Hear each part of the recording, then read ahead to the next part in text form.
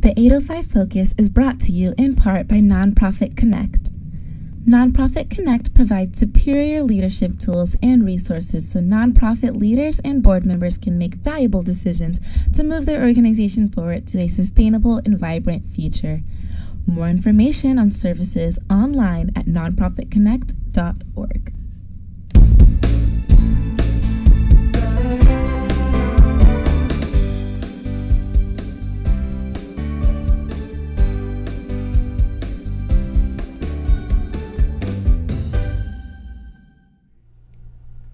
Welcome to 805 Focus. I'm Dr. Cynder Sinclair with Nonprofit Connect, and we will be bringing you the latest on your favorite nonprofits. So get ready to be inspired. Our special guest today is Gina Carvalho, and Gina is the co-founder of Santa Barbara Response Network. Welcome, Gina. Thank you, Cynder. It's very nice to be here with you today. today. I'm so glad you're here. Oh, me too. And I know that the Response Network has been really busy. Lots of projects, lots of good, important work lately. And so I'm hoping you'll tell us about that. Yeah, and I was really pleased to be invited because it has been. Since COVID, we had to really pivot our responses. Yes. Because oh gosh. I'm sure every nonprofit you've talked to has mentioned this. Yes. But we are a direct response network. So when there's a trauma or a violent incident or a suicide, families or agencies will call us and say, please, can you come out with your volunteers and help us? Well, with COVID, we had to think about how are we going to keep the mental health focus in our community alive and active. So we used to, and still do, provide what we call compassion centers, which are safe spaces where people could come and talk and process grief and trauma. And we call them compassion centers. So we took them online, and we did them on Facebook Live. Oh, wow. And we started the day of shutdown. I got together with my team, and I'm not as versed on the internet as some, we've come into this at this point in life, but I knew that we could do something online. We went right into Facebook Live in English and Spanish, and we're posting messages where people can get help, what they might be looking for in terms of a loved one they're worried about or themselves. And since then, we've done over 250 Facebook Live compassion centers in English and Spanish. Wow, since the COVID we're over 30,000 people or 36,000 people have viewed our Facebook Live posts.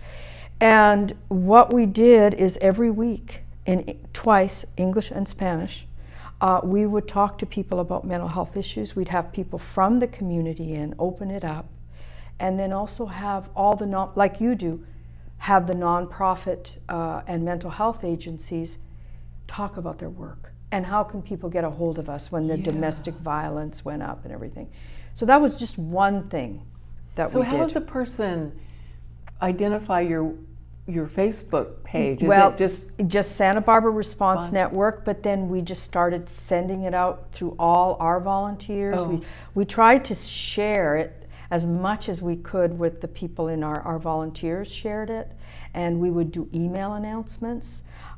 Through all the nonprofits I knew, I would send an announcement in English and Spanish and say, tune in, we're going to be talking about self-care. We're going to be talking about domestic violence. So if a person finds your Facebook page and then likes it, they get then they are going to get it automatically. And they can automatically link in there. That's right. That's so they go to our idea. Facebook, Santa Barbara Response Network, and also our website. And that was one thing that we did that I'm really proud of. Yes. Because we wanted to still be in the community. And we wanted people to know their mental health was going to be impacted and that was really important. Yeah. And self-care, constant messages of self-care. Are you walking? Are you drinking enough liquid? Are you taking time to center yourself? So we shifted from psychological first aid and including self-care. So now this is something, this Facebook thing you can take forward. I mean, oh, it's still going on. Definitely lemonade out of lemons. Absolutely. And then we just wanted to keep mental health just up front. It's okay to talk about it. And then our number all the time is we have a 24-hour number. People can call in English and Spanish. Oh, right. So that's then, good. And we can connect them to services. And they can find that on your website. Absolutely, everything. And also one thing that we did a lot more of was training people in psychological first aid.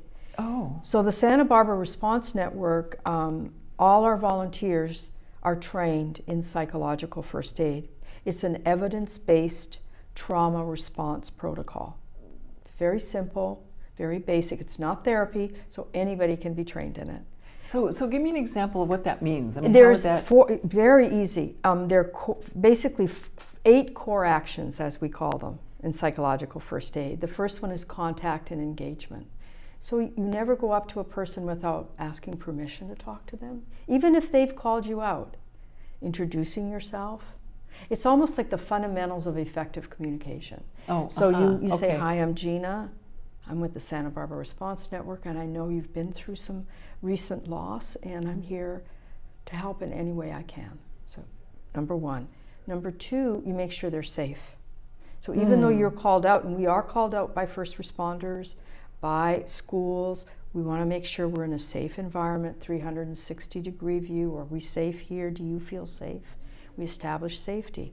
We bring down the anxiety. We're trained in just being able to calm and stabilize. The third core action is stabilization. By breathing, walking, let's just take a breath right now. And then we can go on and gather information about needs. What do you need? What would be helpful to you right now? How can I assist you? Then connecting with supportive services. So we don't have clients. They don't stay with us as patients or clients. We refer them on. Oh, okay. So we say, I'm going to call, the family services agency for you, try to find a counselor, or Hospice of Santa Barbara. So that's what we do. We're basically like a good neighbor. That is great, and but a well-trained good neighbor. Yeah, we've trained hundreds of people in Santa Barbara in English and Spanish, hundreds.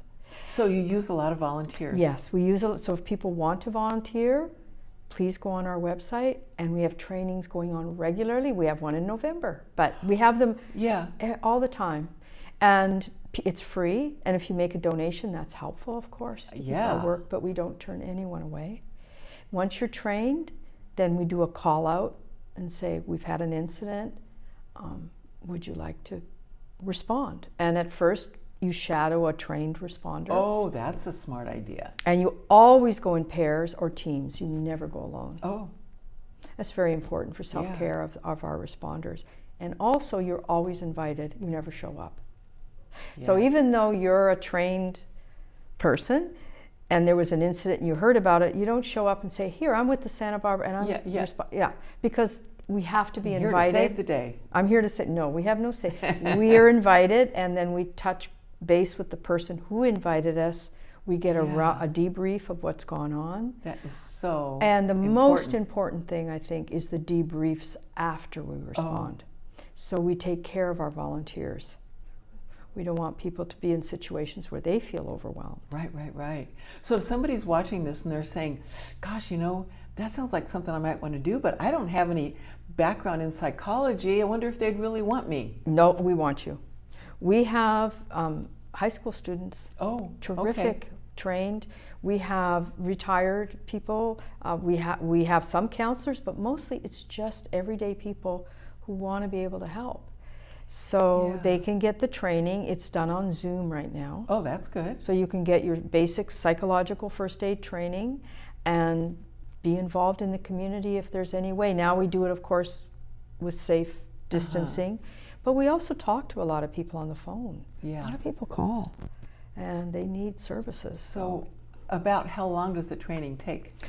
We do it, it's basically 3 to 4 hours, so it's pretty short. You get the basics, and then we bring people back and do refreshers and role plays. So now we can do it in breakout rooms. So it's a half a day, and you get an opportunity to practice, and we're always offering them. So. That is just fabulous. Yeah. And so Santa Barbara Response Network is a 501c3. Yes, we are. And so you accept donations that are Absolutely. tax deductible to Yes. the donor. Yes. So they can go on your website perhaps. Yeah, sbresponsenetwork.org. .org, Yeah. okay. And you have a donate button? We have it right there. We're really proud someone donated our new beautiful website to us. We had a very basic website, and one of our volunteers, trained volunteers, wanted to help us and spent hours. And so please visit it. It's got a lot of very helpful information, English and Spanish. We connect to Mi Vida, Mi Voz, which during COVID, the other thing that I found so beautiful was that I was part of at least 4 or 5 collective task forces and mental health agencies that got together, and we coordinated efforts. That's so important. Have you found that, Cynder? Our community is Yes. a collaborative. Yeah. So clearly you collaborate with a lot of different organizations and groups. Absolutely. From the Indigenous Task Force, Migrant Indigenous Task Force, the community providers for youth, community engagement team, they're all the providers that attend to youth needs. Also the school board, I'm very involved in things there. The community engagement team, it's a group of about 40 mental health agencies headed by behavioral wellness. And we started after the debris flow. I was one of the original people with Be Well. Yes. And so I have that collective, and also the Mental Health Advisory Task Force. I mean, there's so many groups, and we all support each other. And that's good. So there's a continuity. There's a in the continuity of yeah. care. And also I can always call someone up and say, you know, I've got a kid at City College I'm worried about. And Yeah. that's why it's a network, the Santa Barbara Response Network. Yeah. It's almost like having a safety net. Right. And I'm really proud of what we do. Good. So when a person goes to your website, they can also make their financial donation, and they can find out about being a volunteer, Absolutely. about the training, events that are coming up in October. Yeah. You know, we have many events all the time, but there's a lot of mental health events that we're involved with. Okay. Places we're speaking, and places people can find out more about a film screening we might be doing, something like that. We're always active in education on mental health as well. So yes, if they go on our site, they'll get a lot of info. That is wonderful. So I bet you have a story or two you could share with us. I do. And you know, I was asked to, I'm going to be speaking at the Partnerships for Excellence. Oh, about good our for work. you. Yeah. And they asked me about a story, and I thought of one, and I thought I'd share it. It's close to my heart. Good. But we responded after the debris flow, and you know, we lost some people, and we lost some children that died during the bleed. How sad that was. So the Santa Barbara Response Network responded to all of the locations with our volunteers, and we weren't alone. Behavioral wellness is there, and many others. But we set up compassion centers, like I said, safe space, where children could come, teachers. So we set it up at Franklin School. They had lost a little boy, and we set it up in the library. We had a team there. And the children knew, the teachers announced it and said, you can come to the library if you need a timeout or you need a place to go. And they came, and many children. Now with children we use art and physical expression, because they're not going to sit and tell their feelings, but they'll paint and draw and everything. So we had all really kinds of art supplies, and of course the teachers provided everything, and they just kept coming. And then eventually, organically, they started to express their feelings. They wrote letters to the little boy, but then they created a game that they named his name, and they started all doing it together. And then in the garden, there was a garden in the back, they did a ceremony. This was all self-motivated. If you let the person go through their process, they find a way to deal with the grief and the loss. Yeah. and they sat in a circle, and they each said one thing that they would miss. And they collected things from the garden, and they made a little like a shrine, like garden, and they named it after him and asked the principal if they could name that garden in his honor. These are 6, 7, 8-year-olds. Oh, golly. And there was so much transformative energy, but we have to honor that people have their way of processing grief, tremendous trauma and grief. Yes. And what we did with our volunteers, we just allowed. We sat there, we held the space, and we came over 2 weeks. We were there, we had shifts. Oh. And the children would say, I said, why are you coming? Because this is a place I can come and have my feelings. Oh, how sweet. So they left the classroom. We can have our feelings. And they would sit and cry. Some would just sit by themselves. Some would, they just... Oh, my But gosh. That's what happens. That's what a safe space for containing emotion. How precious. And we've done these all over. And you are co-founder of this organization. Yes, when we started, we just did the psychological first aid, but you have to be creative and innovative. So the compassion centers were set up with our then executive director, Dr. Gil Reyes, and we responded to the Isla Vista shootings. Oh. And it was so big that we knew we had to create safe spaces on campus. So we created these centers, and we said, let's call them compassion centers. And then we had t-shirts that said that, and we had Compassion Patrol. And we walked through Isla Vista, and people would just say, talk to me. We'd walk through, and people would just talk. So we had to find innovative ways to respond and to be present. And no response it's no cookie cutter. Yeah. If you have a shooting, like we had some deaths, Liberty Street or wherever, we have to think about how are we going to reach those families, that neighborhood. It's not the same if you go to Montecito or the mudslides or Isla Vista or a school. That's great. So you tailor it to You tailor it. You really assess individual. it. That's why you do a sort of reconnaissance or evaluation of the situation and try to give the most effective response. So that's when the organization started, No, before then. We started 11 years ago when there was a rash of suicides in the Latino community. We had young men, gang-related at that time. There were several of them in a row, and the community didn't know what to do. And I work also at the Glendon Association, another mental health nonprofit, and we got together with the school board, probation, behavioral wellness, and brought in Dr. Robert Macy, who was one of the co-founders of Psychological First Aid, and he said this will be very effective to stop the contagion. So we did that. It was effective in the Latino community because, we had to be respectful of that community and how to access the families.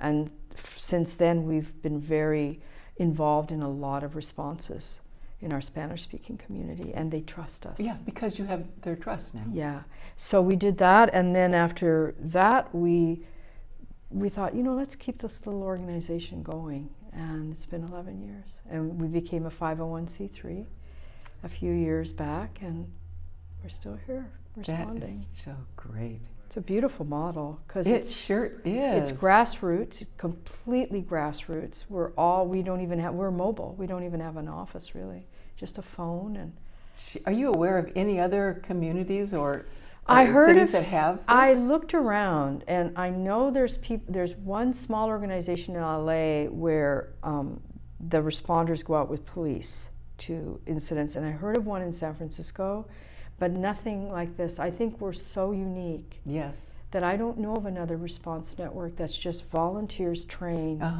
to go out and help their friends in the community. Yeah. And it really grew organically over those 11 years. It grew organically. And also we're offering, even if people don't want to respond and just want to be trained, they're going to have tools to be able to respond to their own children. Yeah. How to be with your own kid who's struggling. Yeah. Or partner. That's a very good point. Yeah. So Gina, we have about a minute left. Is there Okay. anything else that you'd like the audience to know about the Response Network? I would like to say that I encourage them to go to our website because we're doing so many presentations and talks, but I encourage them to get involved. Oh, that's good. I think that everyone, you know, when we had the pandemic and like we had the fires, we responded, and the mudslides, we got a lot of calls.